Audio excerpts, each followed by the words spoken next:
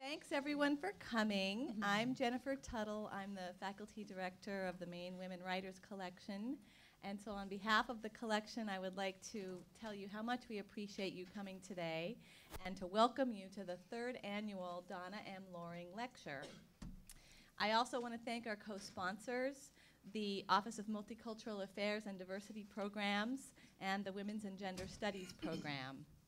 Today's talk is part of the Diversity Lecture Series, which provides opportunities to critically examine issues of diversity, equity, and justice, and to promote a more diverse and culturally pluralistic community.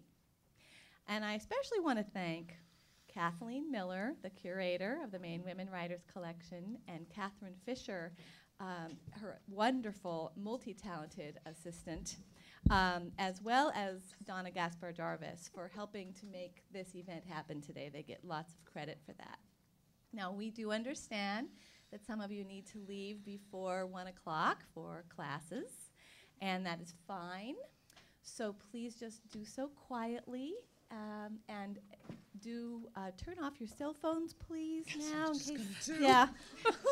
Good idea. Always need that reminder. And also, at any time, you may please feel free to get up and get more lunch.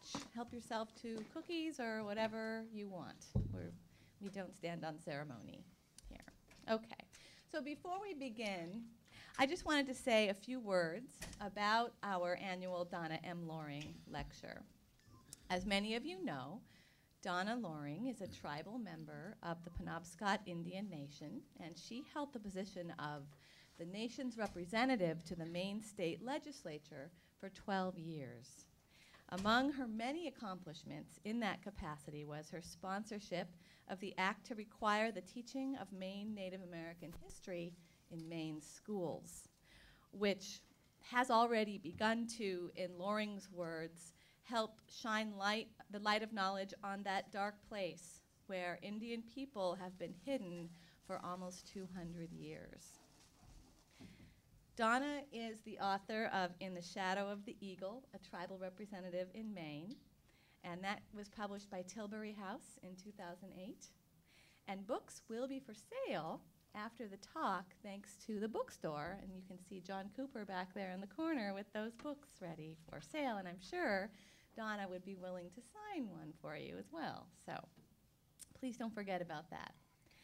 In early 2009, Ms. Loring deposited her personal, professional, and literary papers to the Maine Women Writers Collection here at UNE, which is a special library collection of rare and unique material related to the lives and writing of Maine women. It's housed on the Portland campus, in the library there, but we do bring the materials down here whenever we can. Donna Loring's papers comprise the first collection given by a Native American woman to the university, and we're deeply honored to have it.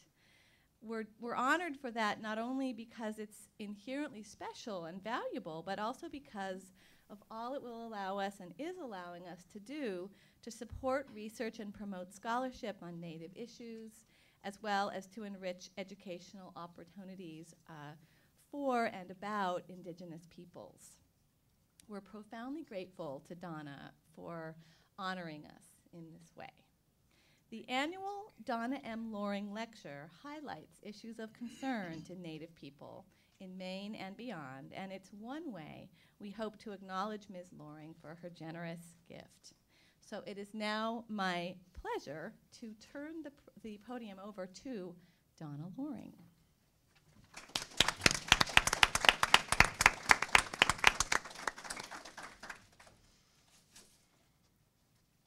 Thank you. And good afternoon, and thanks for coming to this. I'd just like to say a few words about the lecture itself. First of all, my partner in life said to me, you mean there's a Donna M. Loring lecture series? You're not dead yet. So, well,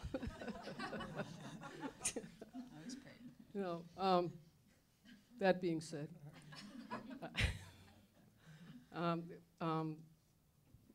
find that the fact that this lecture is in October it's pretty symbolic, I think. You know, when you think that yesterday was Columbus Day,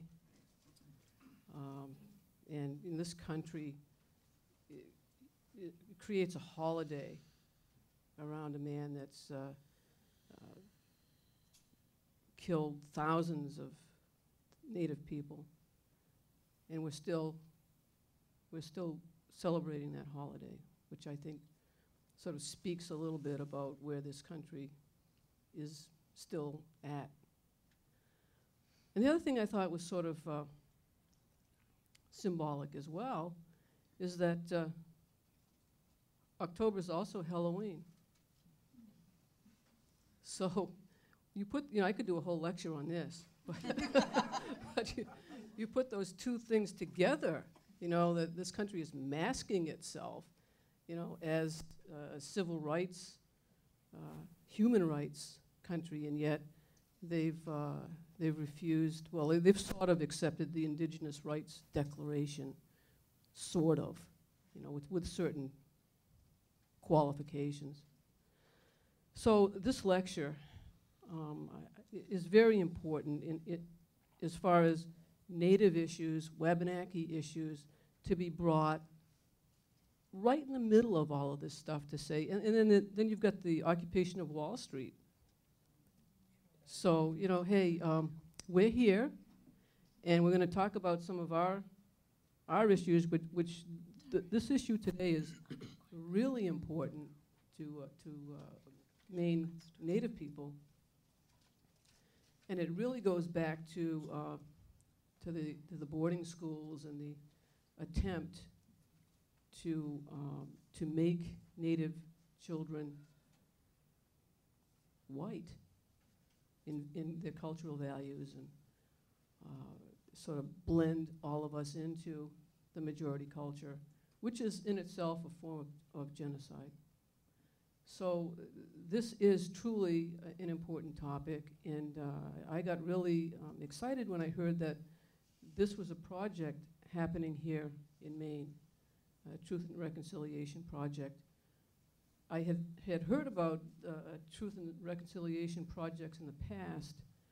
A friend of mine who was her name was Sheila Sisulu, who was the ambassador to South Africa, had the experience in South Africa with the Truth and Reconciliation. And we talked about that. I talked about that with her, and then she was the consulate in New York, and then she got the ambassadorship and went to DC. And throughout that time, I knew her and had lots of conversations with her.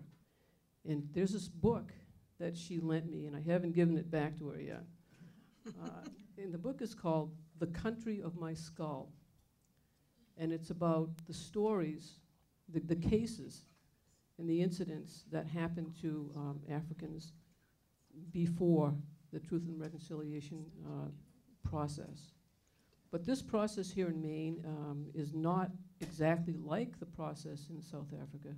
It's very unique and it's very different. And I'm looking forward to this process. One of the results is being a healing result for the tribes and also for the state, and also to create different ways of doing things to help Native families and Native children. So that's why I think that this is a great, very important topic today. So I hope you listen, and I hope you learn. Thank you.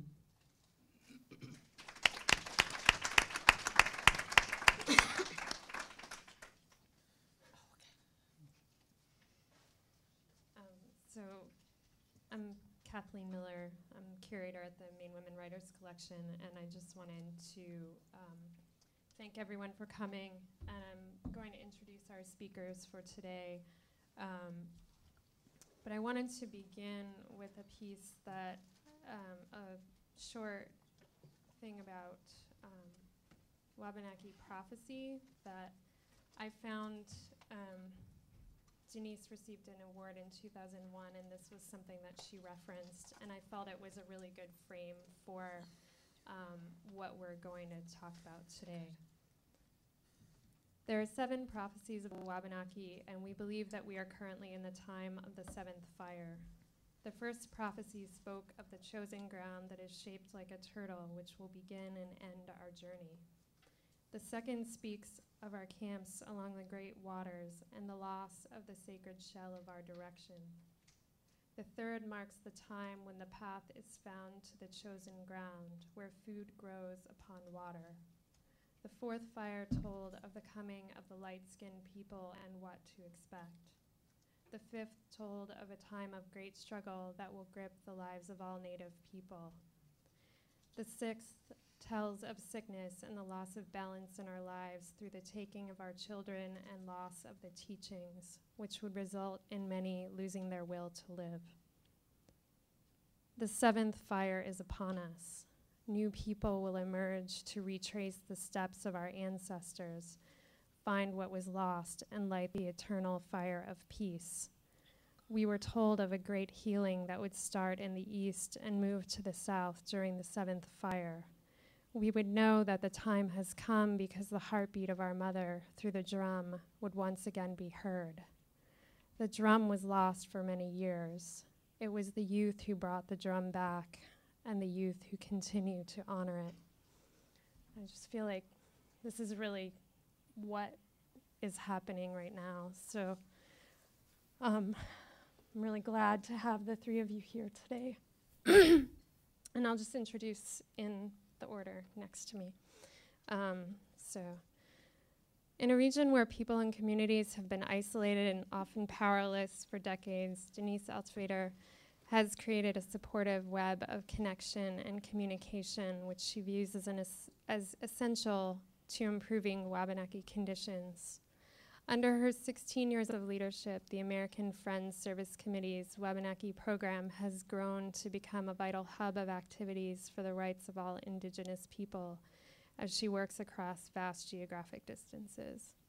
Altvater and other Wabanaki adults who've been placed in Maine's foster care system as children helped train more than 500 Maine Department of Human Services workers on complying with the 1978 federal law designed to reduce the high number of Native children being sent to live with non-Native families. She has provided anti-racism and cultural training for Washington County jail guards and university systems. Denise is currently a member of the Maine Indian Child Welfare Coalition and the Maine Indian Tribal State Commission. Altvater also chairs the Wabanaki Criminal Justice Commission, which exposes and addresses issues of racism and abuse in the Maine state prisons, and in 2007 was appointed by Governor Baldacci to serve on the Maine State Prison Board of Visitors. And I guess you all will speak, and then, so I'm not introducing you in the order you'll speak in necessarily. I'm only in the middle because they can't sit next to each other. We don't always behave. So Ester Attean is a Passamaquoddy woman from Sipiak. No, I said that wrong. Sipiak. I knew I was going to say it wrong. And a mother of 4.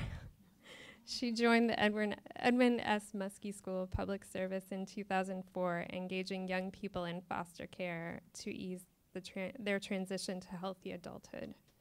Ester has had a critical role as a Muskie staff person and a community member in the work around the Wabanaki State Truth and Reconciliation Project.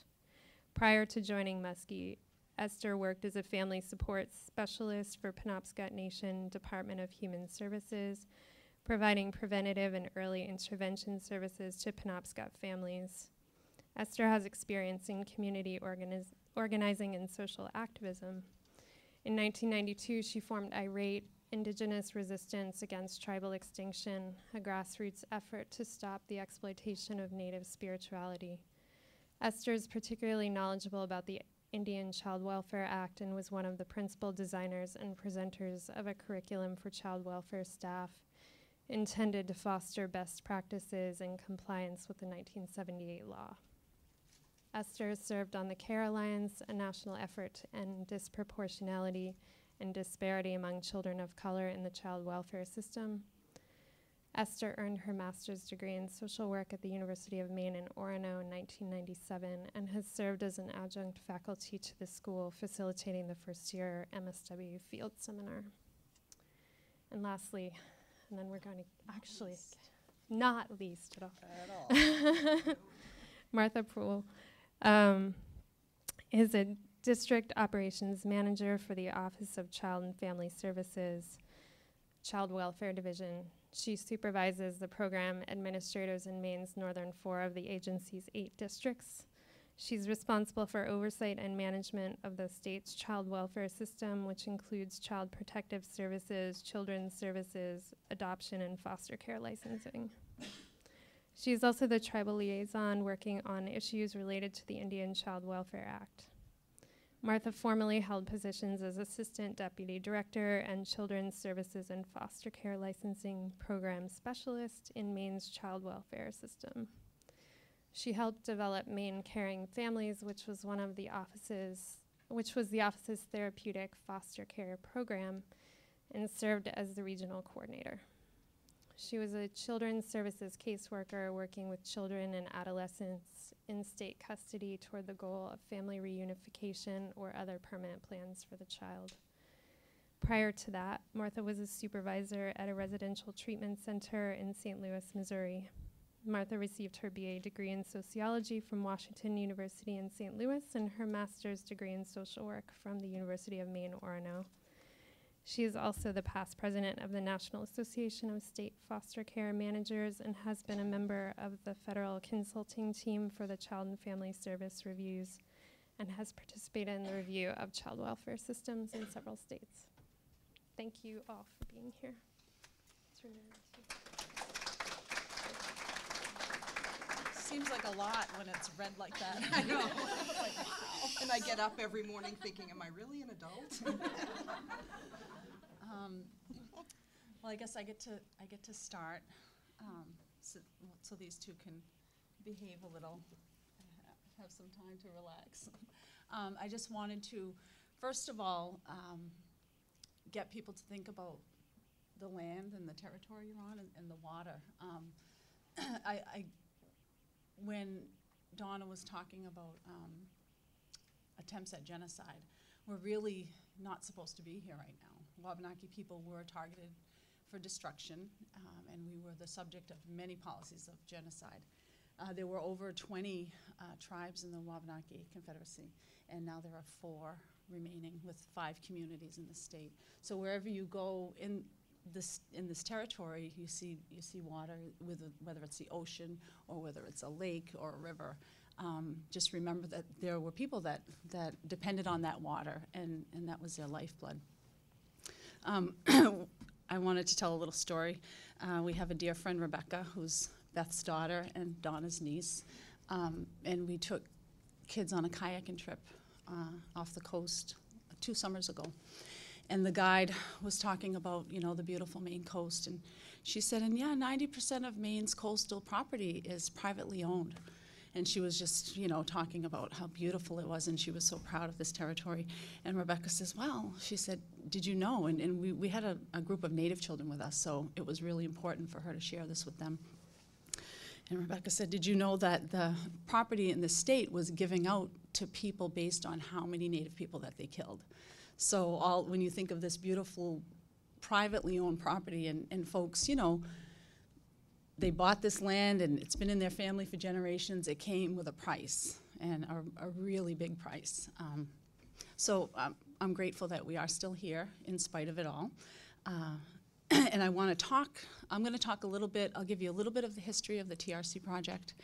I'll start with that.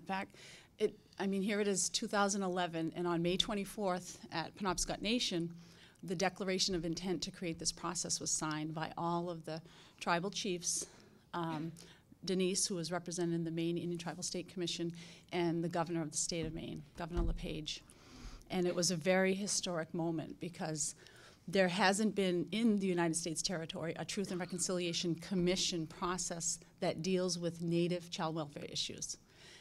And to our knowledge, we work with folks from the International Center for Transitional Justice, and they work with folks all over the world. And to the best of their knowledge, there hasn't ever been a process where, for lack of a better term, people on both sides have collaborated together to make this happen.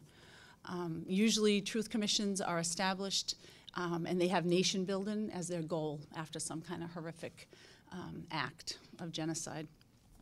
So when Donna said this is different and unique, it really is. So here we were in 2011, May 24th. We had worked for 3 years just to get to that point of getting that declaration signed. Really the work and the relationship that we've built between the tribes and the state started, I would say, really got off the ground in November of '99. I was working for Penobscot Nation. We got a letter from the state saying, I think it was Administration for Children and Families, a federal organization came and given them a report card, for lack of a better term, and they had some issues with ICWA compliance, so they wanted to reach out to the tribal folks to help them. So the first, I remember when we got the letter, we were like, oh yeah, now they want our help. So we persisted because everyone had as their goal the best interests of Wabanaki children and families at heart. So we met to develop this training, and we brought Denise in to help us with that. The relationship was strained at the time. Even the tribal folks that were all in that room together, we had never talked to each other. There was never any network in our communication intertribally, let alone with the state. So there was a lot of relationship building that needed to happen. We met for 6 or 7 months, and we developed this day-long training. It was mentioned in Denise's bio. We trained over 500 workers in May of 2000 around the state. And it was great. We made a lot of strides in getting things accomplished together.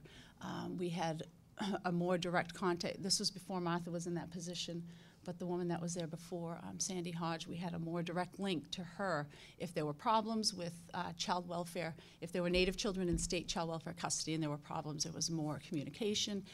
And we formed the Maine Wabanaki Indian Child Welfare Coalition, which was just the tribal folks together. And we got increased funding opportunities, we had a unified voice, things were seeming to go well. The tribal child welfare workers would often report that there was still something, that they were coming up against this invisible wall, is how they would say it. There was still something unsettling, and no matter how good things seemed to be, they would always butt up against something. They couldn't wrap their minds around it. So in May of 2008, it's amazing to me how things happen.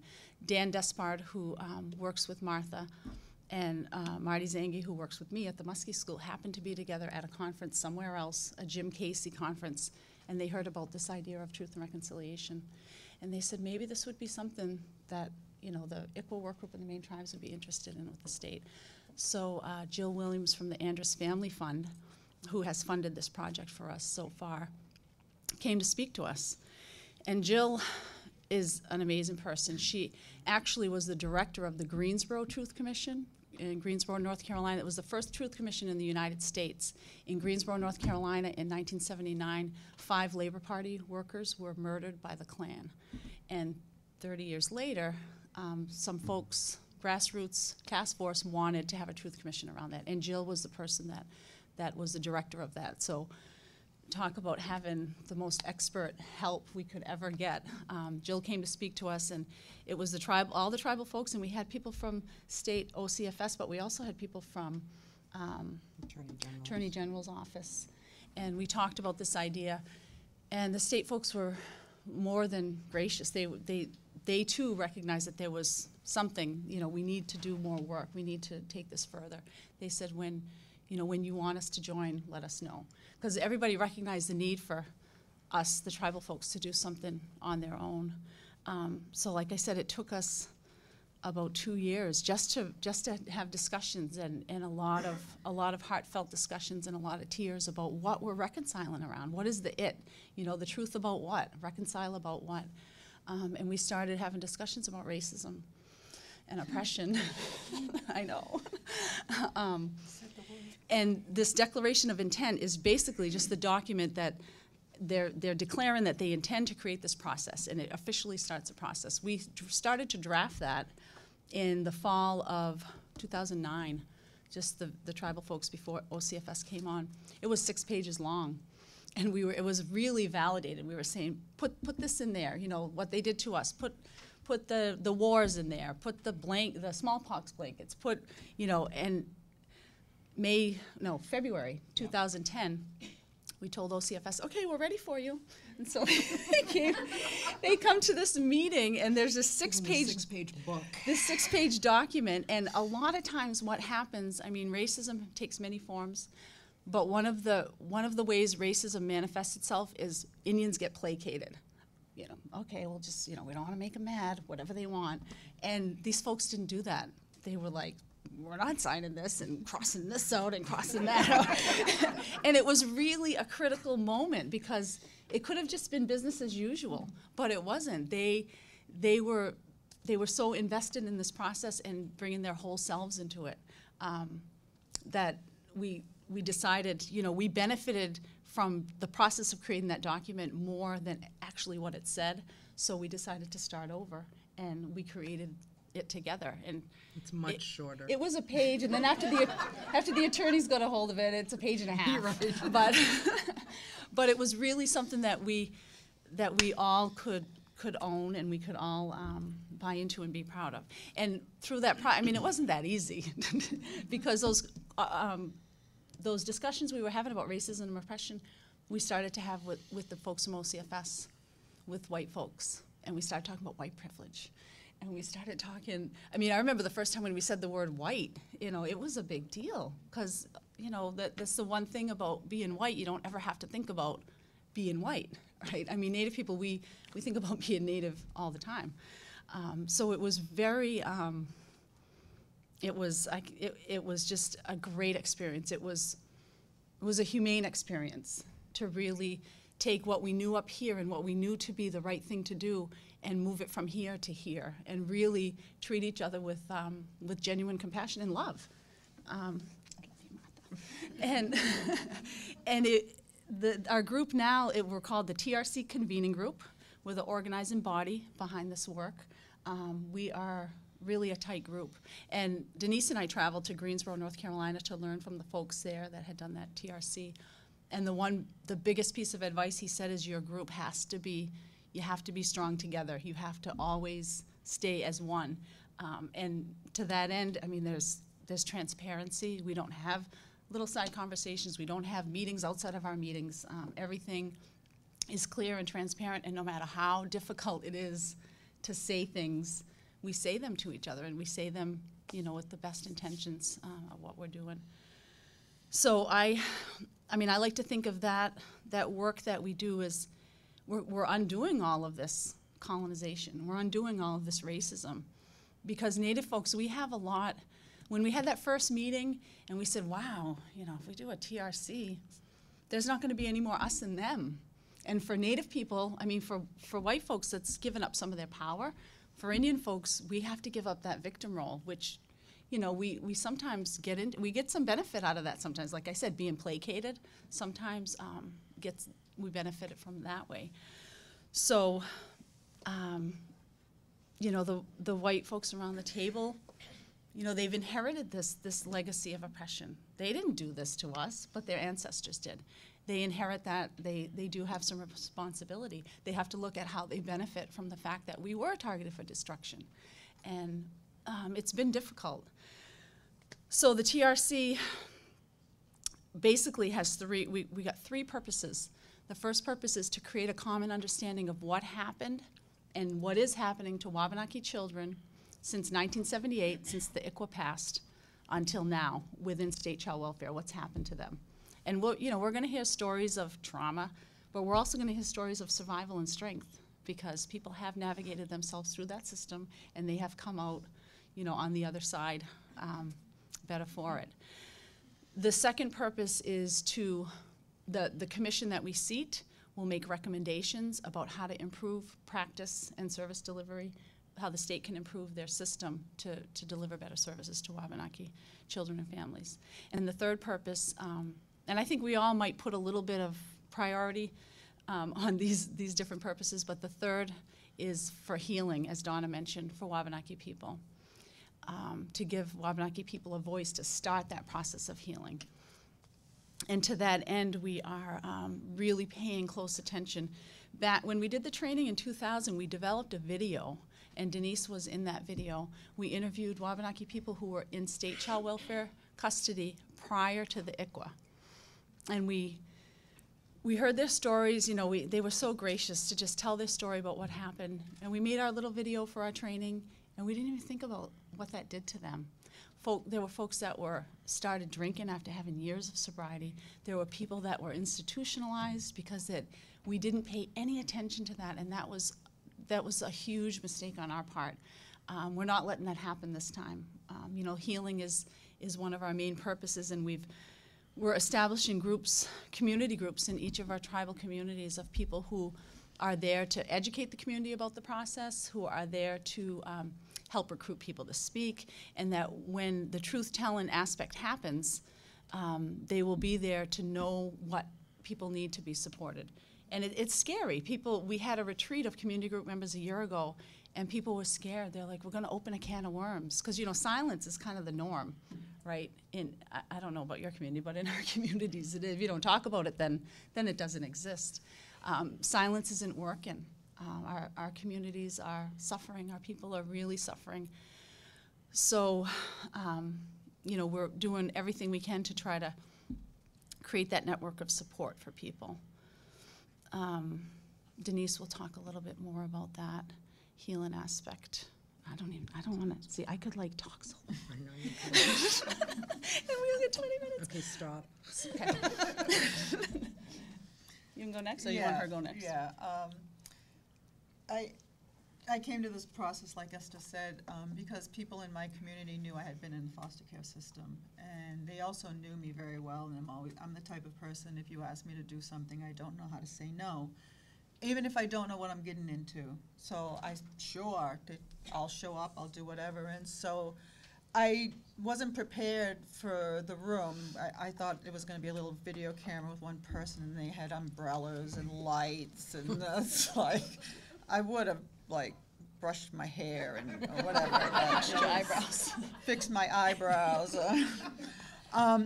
And so I just started telling my story, and it was the first time in my adult life that I thought about what happened to me.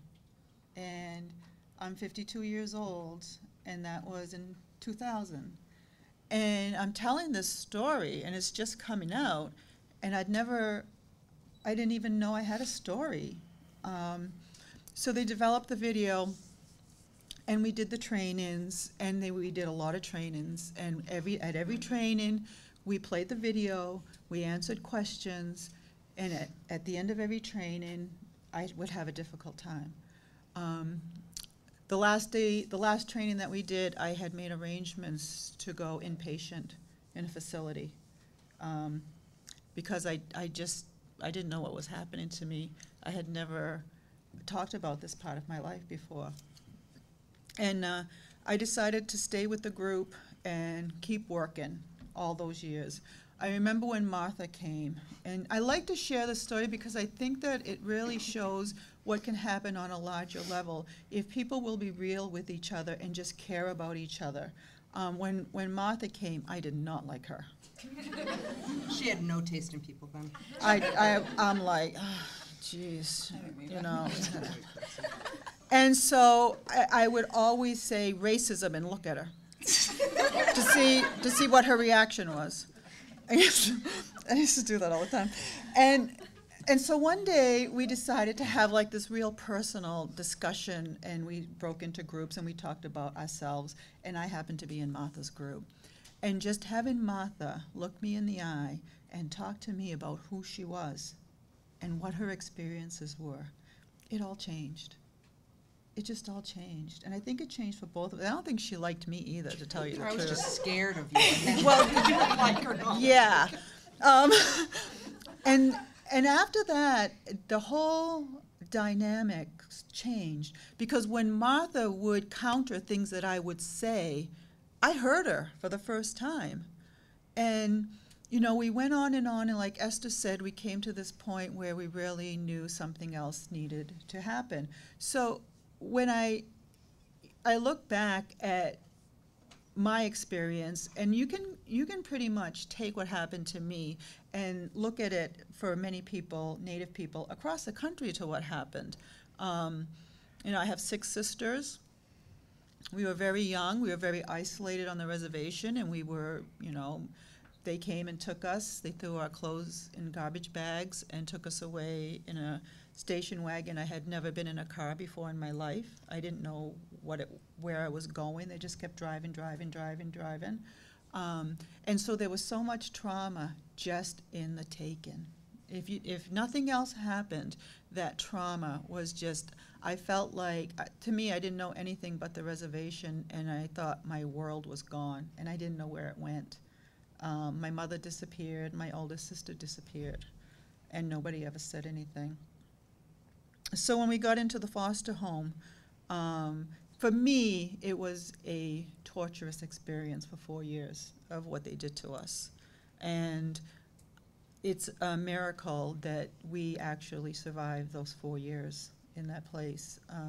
These people had some really, they were really, I don't know how they thought up some of the things that they did to us, but they did. And I learned through the TRC process that my grandfather had been in Carlisle School in Philadelphia, and I didn't know that. And it kind of makes sense when I heard what happened when he raised my mother. I kind of understood a little bit more about why my mother did what my mother did. And so I started having children, and I couldn't parent my children. I had nothing to give them. I had no love. I had nothing. There was nothing in me to give to my kids. And then they started having my grandchildren. So when you look down the generations from my grandfather to my grandchildren, you can see the historical trauma has just moved right along, because nobody ever talked about it. My 2 sisters, my oldest sisters, are gone. About 2 years ago, one of my sisters committed suicide. And you know, when I listened to her talk about what I had written in the Ford Foundation about the 7 fires and the taking of the children, I had completely forgotten about that. And now I'm looking back at it, and I think to myself, some of that might have been changed, maybe not, but at least there might have been a possibility that other people like my sisters and what happened to them wouldn't have happened. And what we always say to each other, no matter what we do, how we do it, and how painful it is, the only goal in the end is that this never ever happens again to another child. Not while we sit in positions where we can stop it. It's just not going to happen. And that's a common goal that we and all the other convening group members have. Whatever we have to do to make that happen, we will do. People need to have a place to have a voice like I did. I was given a place, and it was a safe place, to have a voice. Granted, what happened to me wasn't pleasant. It was actually very difficult, but it was life-changing. And I started to think recently, I thought, I'm so afraid that we open this door and Native people who tell their stories are going to start, you know, drinking and committing suicide. They're already doing it.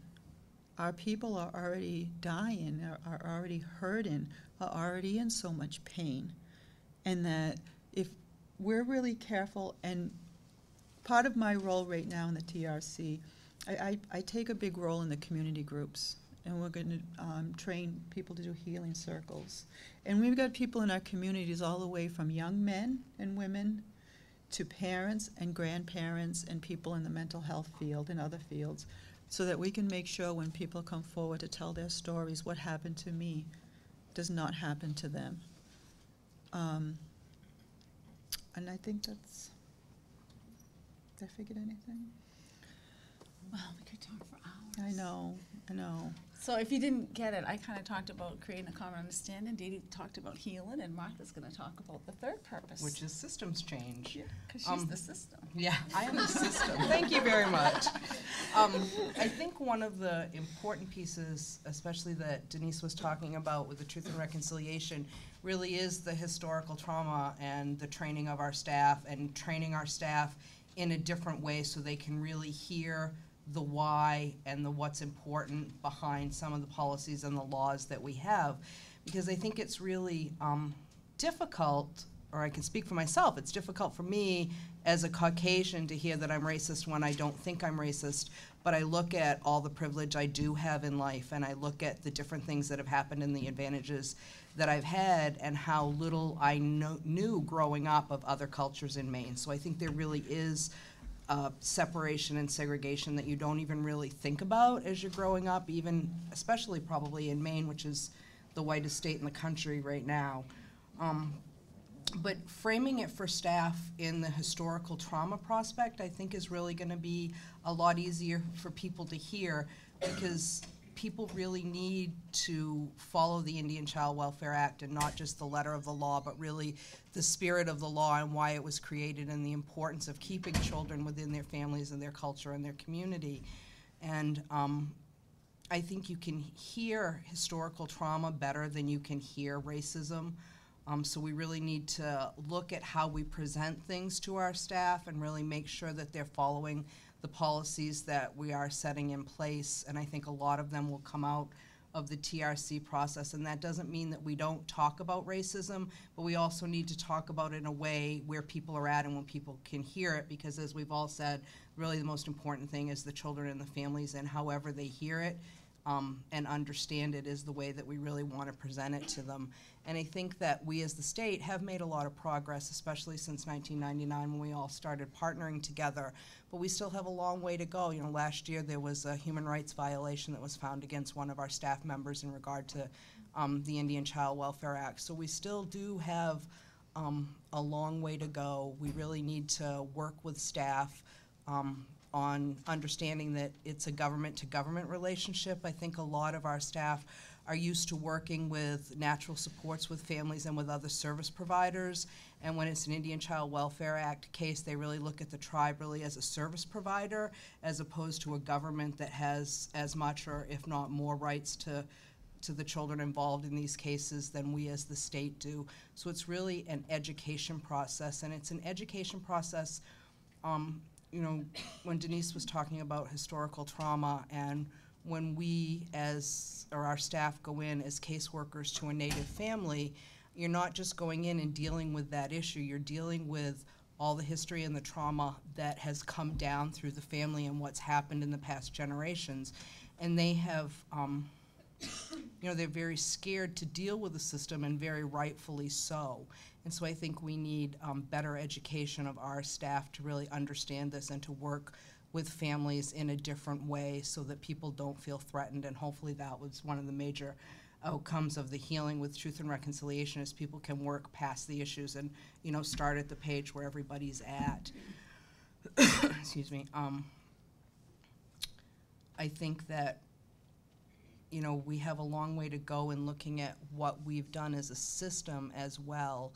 You know, before the Indian Child Welfare Act, which people have said was in 1978, there really was a process in this country and laws in this country that really mandated the removal of a lot of Native children and placing children in boarding schools. And you have people, you know, that are still alive today that worked in the system in the 70s, in the 80s, when this was just starting to happen. And people were doing the work with what they felt was the best intention. So not only are you looking at the historical trauma on the part of many of the Native families, you're also looking at a real defense mechanism on many social workers that were doing what they thought was right and was accepted at the time. So it really is a reframing of everything that's happened. And really we've talked a lot about changing the dominant narrative, which was a term that I'd never been familiar with until we started this process. And that's what it's really about. you know, what will hopefully come out of the Truth and Reconciliation process when people tell their stories is the realization of what really happened, as opposed to how we like to frame the way things happen, because that makes us more comfortable with what happened historically in Maine and in this country in regard to Native American communities. So I think that's going to be huge. You know, it's what, 2011, and we're just developing the first standalone Indian child welfare policy. You know, we've had policies in regard to Native families like throughout all of our other state policies, but we've never, as the Office of Child and Family Services Child Welfare, had a standalone policy that really talks about co-case management and not making any decisions without the tribe's child welfare system being involved, as well as the state's child welfare system, really investigating things together, making joint decisions, because that's what really needs to happen in regard to children and families, to really get buy-in from families and to make the change necessary so that kids can be safe with their own parents, or at least with family members. You know, I think it's something we've done a lot at as a system in the past decade, just recognizing that children are better placed with safe family members than they are in stranger foster care. And I think that's something we should have learned from the Native community generations ago, because you know, that's what tribes did. They took care of everybody's children if people couldn't do it, and that just wasn't the framework that we were raised in. And I think that part of this process has also really been understanding what we can learn from each other, and not just what we need to do together to move forward. And I think we learned a lot about the language that we use, and that about the way that we talk to each other. I mean, I used to love to say racist and look at Martha, you know, because it was the way I said it and meant it, and she knew it.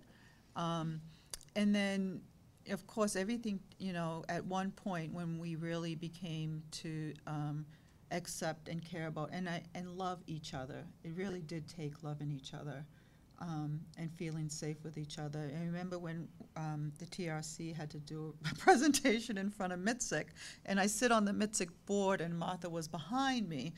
And Martha's talking to this board, and she talks about her white privilege, and I almost fell off my chair. I'm like, is that Martha? So, I mean, great change is possible. We need to know how to do it so that it really can happen across the board. People can. My mother-in-law always tells me, Denise, if people can't hear you, you're just going to talk. People need to be able to hear you. So, you know, I try to remember that in how I say things. And I think that for our management staff, one of the things that really hit home for us when we've been working on the Indian Child Welfare Act, we had a couple of summits in the mid-2000s, yeah. And they were attended by our child welfare administrative folks, the tribal child welfare folks, federal representatives, representatives from the Attorney General's office, representatives from the judiciary, and we had a panel of youth. And in Maine, although there are 4 tribes, only 2 tribes can actually take their own children into custody, because only the Passamaquoddy and the Penobscot Nation have their own tribal court system. So those are the only 2 tribes that can bring their own children into tribal custody, as opposed to having to come into state custody if there is child abuse and neglect in a family. And we had a panel of kids, of Native kids, that talked to us. And one child, both these children were from the Penobscot Nation. One had been brought into custody through the Penobscot Nation and was placed with family members. One had been brought into state custody and was placed in a non-Native foster home and bounced a lot from foster home to foster home to foster home. And listening to these 2 young adults talk, the young adult that had been brought into tribal custody and been raised by family members had no clue, really. She said when she was growing up that she was in foster care. She just lived with her grandmother. That was accepted in the culture. A lot of people did it, and she had no idea that she was different. The person that had been raised in state custody absolutely knew he was different. Definitely. He had bounced from foster home to foster home, and was currently homeless at the time of this event. And that, I think that really brought home for a lot of us, just you know, how important family is and how important connections are, and if you can't be connected to a family, you needed to be connected to your community, because this person just felt like he had no roots, had nowhere to go, and it was really sad. When Martha talks about challenging this dominant narrative, we talk about that a lot, and we've decided that the two major themes of this narrative are, number one, that Indian people can't take care of their children, and number two, we can't work together.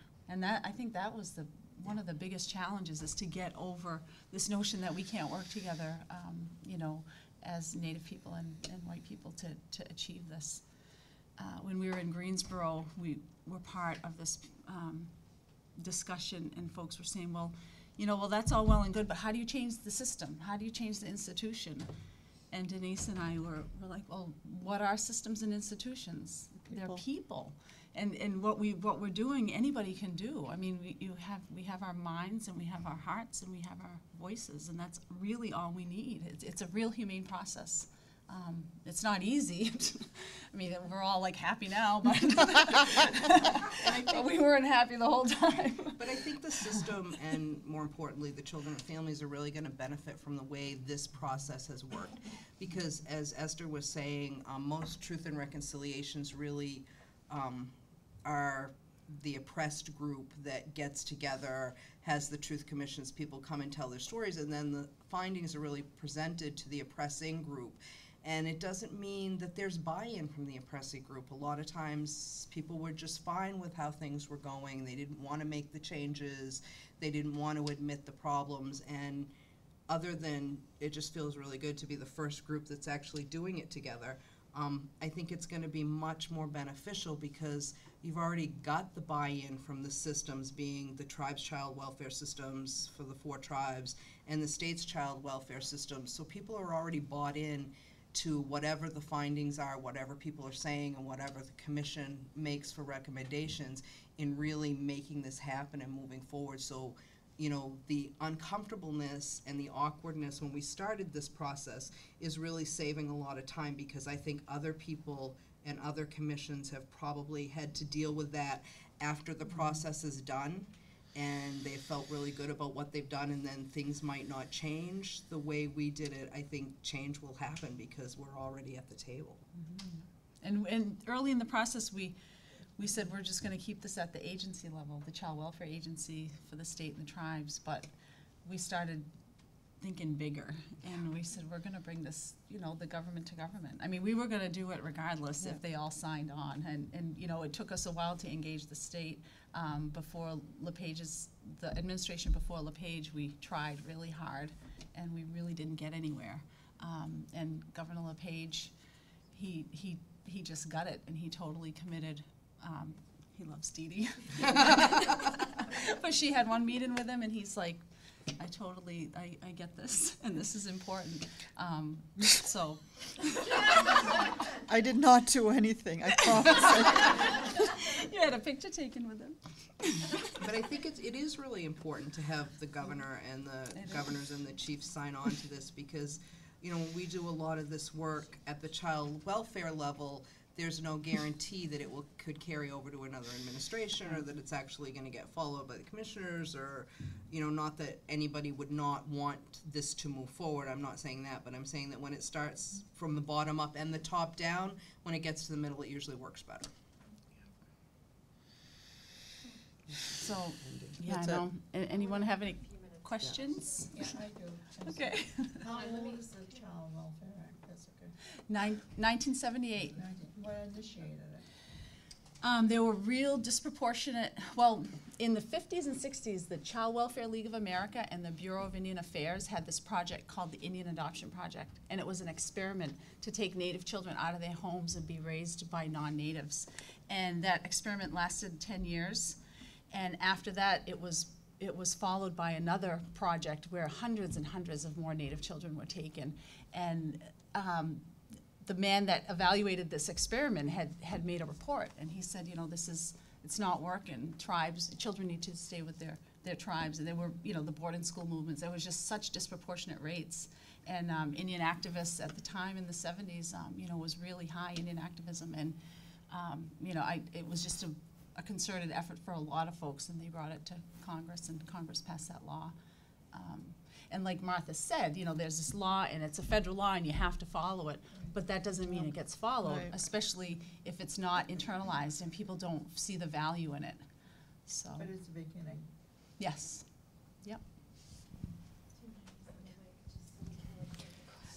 How do you address white privilege within the social workers that you are retraining or working with now? Well, we're actually in the process of updating our training to incorporate a lot of the work that we're doing. And I think white privilege is a term that's heard more and more, that's taught more in social work schools, so it's not as foreign a concept as it was when I started casework in the mid-'80s. I had no clue. But I think it's really about talking about the individual stories and bringing that home to people before you can just talk about white privilege, because I think that's a different concept for people to get and to really internalize. And I think that, you know, if you look anywhere in this country, no matter what nationality you are, there is a white privilege, and there's very much a European white male privilege. And I think it's just explaining the history of it, and that it doesn't mean that you as a person are racist. What it means is it's a society that was based on people coming over, of white men ruling, of white men totally being in control, and really explaining it from that process as opposed to personalizing it for people. I think it's a broader concept that you have to get. I think we need to put it in simple terms that people can Mhm. understand and hear. And like, my granddaughter's going to be 16 years old next month, and I remember the day she was born, and I remember being at the hospital, and my granddaughter was born with blonde hair and blue eyes and light skin, and I looked at her and I thought, thank God. That was I didn't say, what a beautiful child. I said, thank God, because I wanted her to pass. I did not want her to go through what I went through. And that's pretty sad.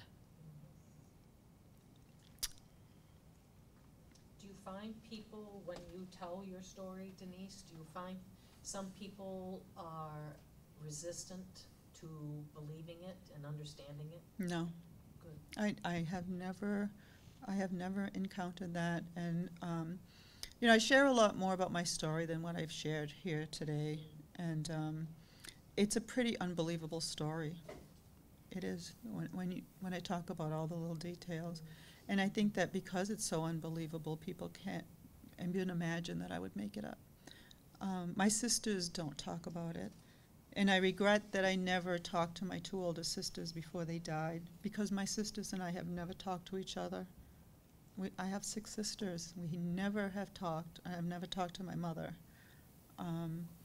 So I've been in isolation until I started talking around these wonderful women. You know, it's almost like I found a place where I had a voice, where I would be heard and I would be believed, and I knew it was safe. And that's what we're hoping to duplicate for other people in our communities, is that safe place. This is a place where your voice is going to be heard. You can speak out, and nobody's going to tell you that you're lying, and nobody's going to tell you that it's not true. And I don't think that abuse in a foster home is a hard concept for state caseworkers to understand. I mean, I think they really understand that abuse occurs everywhere. You know, it occurs in very rich families, in very poor families, in middle-class families, in institutions, unfortunately, occasionally in foster homes. I mean, I don't think that in itself is a hard concept for. And what we really want to get workers to understand is the trauma is just in the taking. Yes. Even if you were in a home that was the best home, there's still that trauma in that taken, and then that's still that feeling that you just do not belong. You know it's part of who you are, and you just don't know. And to imagine what that's like as a child, to all of a sudden be in a different place with strangers. I mean, I went to summer camp and hated being away, and that was like a choice thing that your parents did, and it was an okay place. So, you know, I can't even imagine what it would be like, or, you know, as people think about it, to just all of a sudden one day be here and all of a sudden be in another family. It doesn't make sense. And I think the thinking back then was, you know, if whenever you remove children, try to get them to forget about where they came from, and they'll have Right. an easier time. I Right. think that was Don't the let thinking. them visit their family till they've Right. settled into the new Yeah, place. because then it'll disrupt their placement, and, And so you can't that was place the with practice. family because the apple doesn't fall far from the tree concept, which Yeah. is totally wrong and not done anymore. Mhm. I mean, about 30% of our kids in foster care now are placed with relatives. And when I started as a caseworker, it was probably like 7%. She has her hand up. Yeah, I have a question. I'm interested in how, I think everybody can hear me, I have a big well. We gotta record it though. Oh, right. Sorry. Technology. I'm interested in how, with the policy development, that you had discussions around what decisions are made and how they're made for a child being in an inappropriate environment.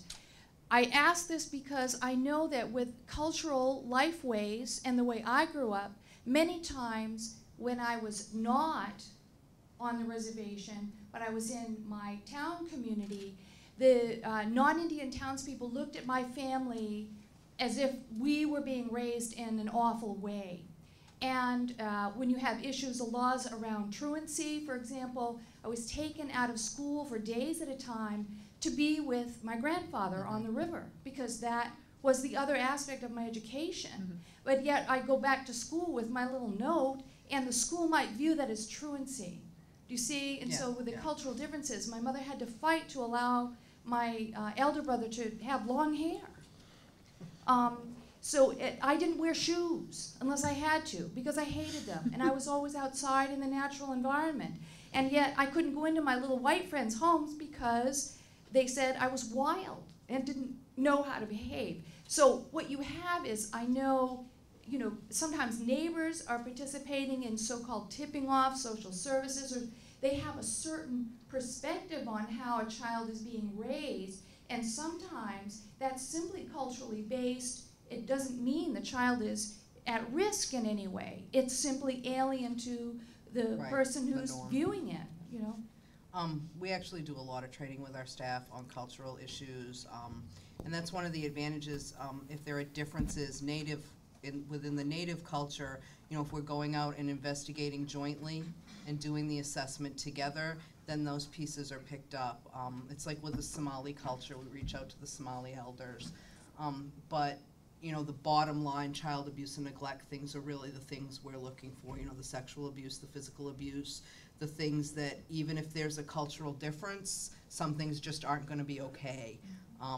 Like some of the, like in the Somali culture, in the countries folks came from when they had like the female genital mutilation type of things. I mean, there are just some things in this culture that aren't going to be okay that the laws look upon as abuse, but we really try to separate out true abuse from differences. And the Indian Child Welfare Agencies, their social service department really have the same bottom lines in regard to abuse and neglect that the state has. There, a lot of the child welfare codes and our state law really are the same. So there isn't really a difference in the bottom line kind of thing. And we were in the first foster home for 4 years, and then they put us in a foster home that was, we were well-fed, well-clothed. Nobody hurt us or abused us or sexually assaulted us. They were really nice people. But we were told not to talk about being Native. We were told, don't tell people you're Indian. You'll make them think you think you're better than them. I don't know what that was all about. But I didn't look like everybody else. I could not pass. And, and we forget, because one of the things, like, the reason I say that the trauma is in the taken from your community and in your family is that we think that if we provide a roof and clothing and food, that we have provided a safe place for children. Well, if you don't feel like you belong, if you don't feel like you're accepted, then those are huge safety issues for children that we just don't pay attention to, and we do now. That is right at the top of our heads now, and it never used to be. I mean, just the fact that staff know to call if they have questions is a huge improvement than when I was a caseworker in the 80s. And that they know that there's equity. And we don't ignore, yeah, we don't ignore that anymore. If, you know, that's paid attention to, just as, you know, not being fed and, you know, all the other things is paid attention to. It's one of the first questions that is asked when the intake calls come in, if there's any known Native heritage. It's asked on all our initial assessments if we don't know it up front. It's asked, it's one of the first checkoffs in court orders. It's there. I was told to say I was Italian. And I'm part Italian, but it was okay to say I was Italian, but. We have time for one more question.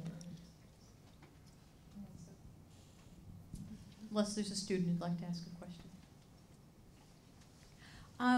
Thank you for this very moving and interesting presentation today. You mentioned the healing process as an important goal of this commission. And I'm curious about the forms that healing might take. And, you know, my mind goes right to kind of traditional therapy, but I'm wondering about the wider variety of healing, and in particular, if there are processes or ideas that come from the Native tradition that help in this healing process.